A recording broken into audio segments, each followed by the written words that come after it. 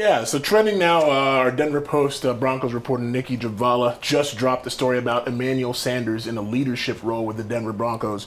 You guys have talked a lot about Demaryius Thomas in a leadership role as a wide receiver for the Broncos and how he may or may not be up to the task.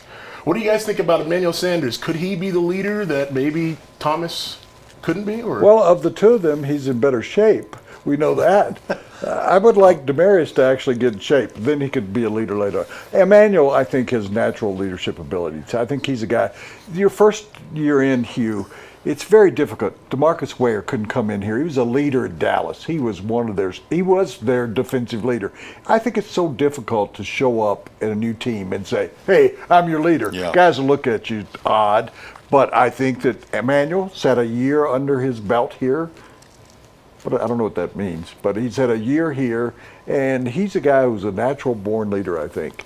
And when he talks, I think the guys around him listen, the younger players particularly, and he backs it up with his production. So I think he's going to be, but he was injured today with a hamstring, and I think that's going to be his emphasis over the next 5 or 6 days. Those hamstrings can take a while if it's stronger than just a strain.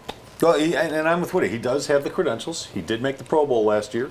That always raises a guy's stature.